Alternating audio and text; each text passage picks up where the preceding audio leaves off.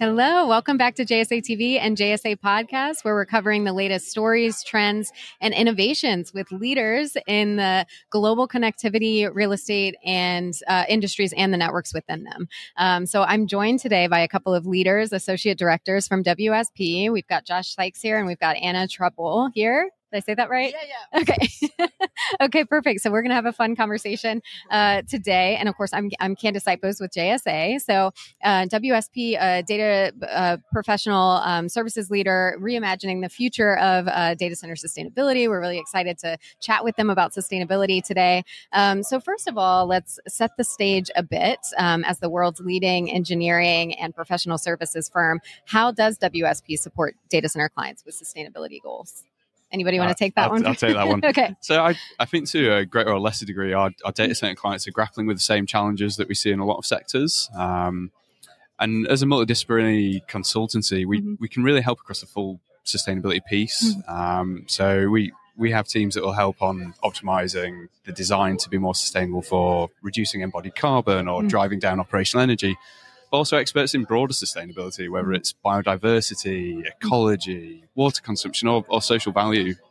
It's really a big topic, isn't it? Yeah, it is. It is. And, the thing which I can see, which is, it's the main thing, it is we're supporting our clients going on the journey with them to help them to translate the ESG requirements to tangible targets. Yeah. And then bring them to life, because, till you don't know what you need to achieve or what you want to achieve, it's really difficult. Right. Yeah, those tangible targets are really important. And it's so great that we have a room full of people coming together to talk about things like that today and this week at the event.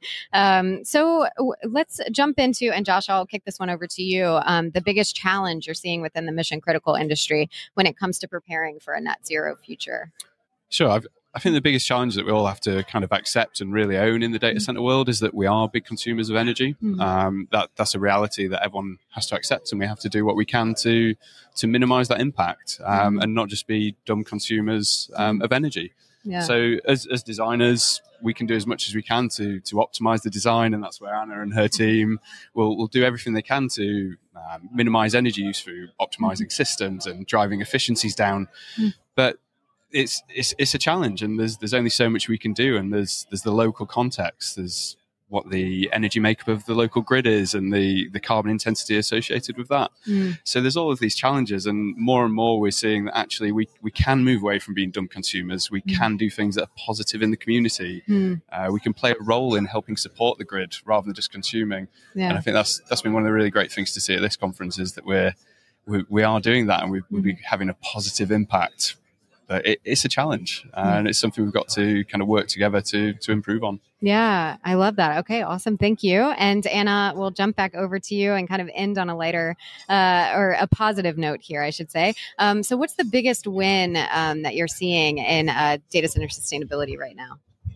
What we can see is the industry is taking ownership of the challenging to deliver sustainable data centers, is start thinking about bringing the opportunity to the innovation to data centers.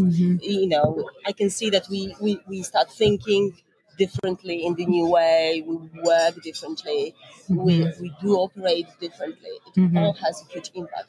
And the most important is we're moving away from traditional model, which is, I really believe, a big win.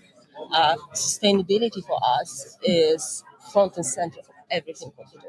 It's a huge change, and and it's part of the success. It's an integral part of the success of the project. Yeah, which is big change. It's not an afterthought. It's definitely not an afterthought. Absolutely, it's super early, and the biggest change which I can see and which I'm hoping for is, we do all are using more and more data in life, and it's not going to change. Yeah, and the opportunity that we can deliver sustainable data centers, which will have broader opportunities, and it will change the narrative completely, because the data center will be, if there's the broader benefits there, it will be welcomed in our communities, because as a guest, not it will be welcomed, and